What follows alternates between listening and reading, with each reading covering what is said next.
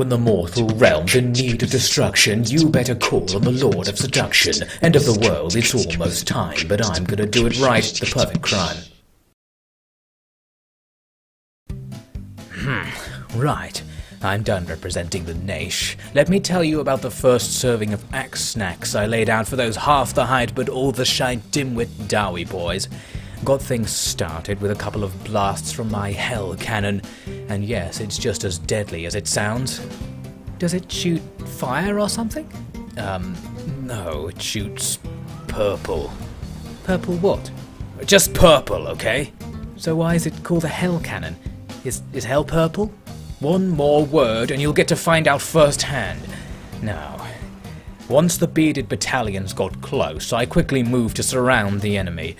Now I should tell you about my lovely soldiers, heavily armoured for the most part, and man enough that losing pints of blood from enemy crossbow fire didn't even make them flinch. And they were armed with deadly weapons blessed by the corn dog himself, big enough to skewer up a three-dwarf kebab and pretty enough to raise the eyebrow of even the most sword-savvy slashionista. Had a few tentacly beasts on the field, much less scary than they look. The best they'll do is give you a slimy slap and try to get you to tell them they're beautiful. At the other end of the army had some berserkers, the calmest berserkers you'll ever find as it turns out, so no point getting a half-mast over that. Finally had some horsemen, my cretinous cultist cavalry. Basically a bunch of middle-class gap-year students from down south who'd come up in their pyjamas to get the chaos experience, and sponge off me for free travel. Good at killing dwarves though, as it turns out, so not an entirely regretful addition to the horde, even if they spent half the time on the phone to their mothers asking what setting on the washing machine was best for getting out blood. So all I needed to do to win the day was remind my men that surviving the battle without a dwarven head to show for it would be far worse a fate than death if my pleasure cannon had anything to do with it. Is that a nickname for the hell cannon? What? No, you oaf, it's my godram, my flubber to chubber transition position, my got a soap on a bottle opener. Does it shoot purple too? Next! The enemy eventually tried to escape, meaning we could let the spawn off the leash to frolic among the doomed dwarven ranks. I myself had been showing the enemy commander what it feels like to have your fingers swapped for your teeth and vice versa. His cute little leg scurried him away, and I decided to let him go, knowing that we were en route to burn down his house anyway. We'd be able to finish the job and swap his nose for his fire hose later on. While we were crawling about inside of their little weir lair, I found the most marvellous hat, known to mortals as the Helm of Discord. It had drawings etched on the side that were so mind-blowing that any who saw them had their helmet blasted into the immaterium and then could do nothing but cover their eyes with their hands, losing their ability to fight quite rapidly. They say it shows you the image of what you fear most. Became quite the talking point after Slaanesh came to visit. It's the big boy, the small bloke smoker, my shimmering slice master. How's it going, young fellow, me lad? Quite all right, thank you. You needn't ask every 5 minutes. I needn't drink a Cosmopolitan every 5 minutes either, but just you try and stop me. It's that sugary sweetness that is my weakness. Oh, let's have a pint of the leg loose juice, governor. That's what I'm about, you know. You know, he knows. My lord, why don't you open this box?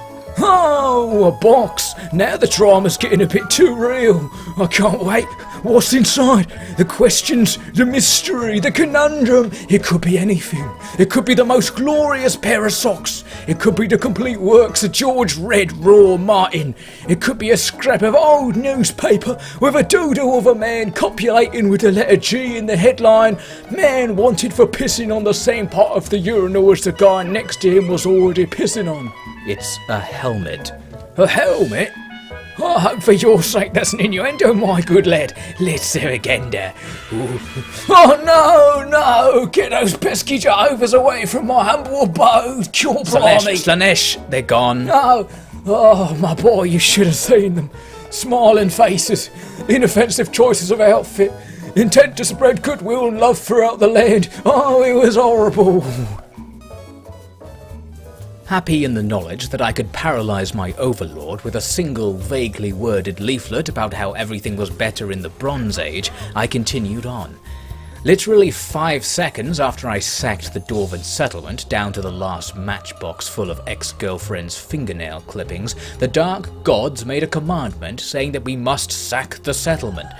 Clearly paying close attention then, and not just loafing around in the realm of chaos seeing how long captured mortals survive in Nurgle's Dutch oven. Now, of course, I could simply go in and outright destroy the settlement. That would meet the cringebag Khorne's carnage quota quite quickly.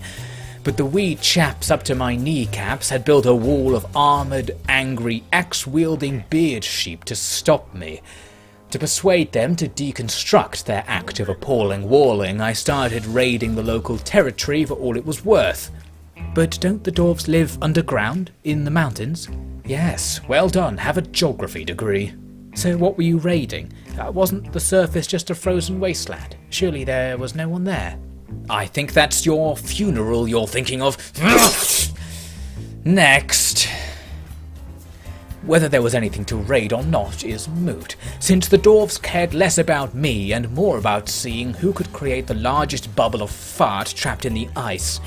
Tried to draw their attention and escape the smell by raiding towards their capital, but the cigars were not forthcoming. I did learn that old Carl Slaughterborg was in town. He had the face for radio, but the grace to wear a colander over his head, so we beings seeking the apex of aesthetics didn't have to carry a vomit bag at all times just in case we met him. Anyway, I decided to take a break, erect a ruinous monument if you know what I mean, and retrain my troops. To try and get them up to snuff, I realized I should hire a great warrior to show them the ropes. Naturally, the recruiter went to the local group of Karl Franz cosplayers for a volunteer. Finally found the perfect man for the job, one H. Spawnseeker. He had everything I needed in a warrior, except for a functioning set of eyes, but if you're looking for someone who isn't me, then you certainly can't have everything. Got less than I bargained for, actually. As soon as the job interview was over and I told him he was hired, he stood up from his chair to shake my hand, and from beneath the desk came nothing. Not the end of the world, yet. I'd heard of a famous wood elf prince who they called Legless, and I'm sure he got along just fine. And this chap seemed to be able to float above the ground, so he could still see eye to faceplate covering soul voids with people. Still, felt I should have a word with the recruiter about all this. Nurgle, you steaming dumpling, show yourself! Oh, nappy boy, the pipes. Oh, if it isn't the vault's favourite cigar! What can I do for you on this warm summer breeze of a day? You can tell me, oh great god of deep-fried despair, why of all the fake Frances in the land, you brought to me to act as my right-hand man, a creature with an anomalous relationship to the world of trousers, and enough eyes to correctly spell the phrase, results were absolute garbage. Just a bit of fun and games, eh? Fun and games? I'm out there trying to turn the old world into an impressionist painting of an overcooked margarita, and you think this is the time for fun and games? Oh, great lord of pestilence, god of death, source of all disease and originator of all pongs worse than a 2-day-old bowl of corpse flakes. Little Siggy boy, lighten up. Spawnseeker's a lovely chap, really, and a fine swordsman. I'm not even sure if he has a sword. Just let him have his strange floaty way, and you'll be so happy with him you'll be back on old Grandfather Nurgle's knee, asking if I have any more friends as delightful as he. I'll hold you to that, great unclean one, although perhaps a courtesy bowl of nose pegs would be nice next time.